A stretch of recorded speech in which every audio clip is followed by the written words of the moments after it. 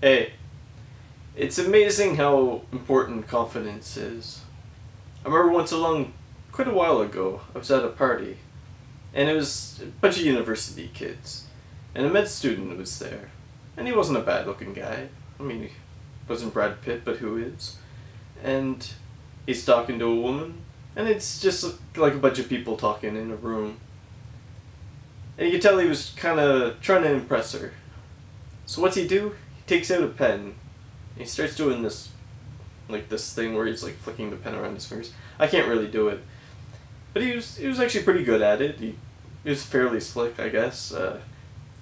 But it was just really goofy and lame at the same time, and you could tell he probably spent a lot of time practicing it to like show off to people.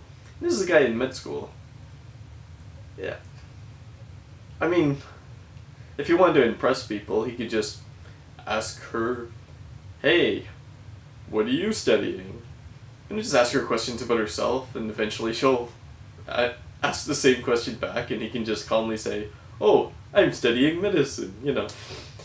But, yeah, I mean, he couldn't, he couldn't get a date with her to save his life, because he was just kind of doing this lame, kind of goofy thing where like, "Hey, look what I can do with the pen." Ooh. I kind of felt bad for the guy. But, it's true. It's amazing how just having some confidence in a situation, even if you're a med student.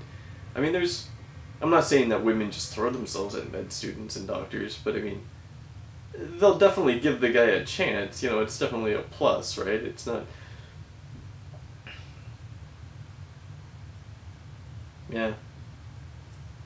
But what can you do, huh? Anyway, that's all I got, I'm done. Actually, let's get rid of this hat. Yeah. Talk to you later.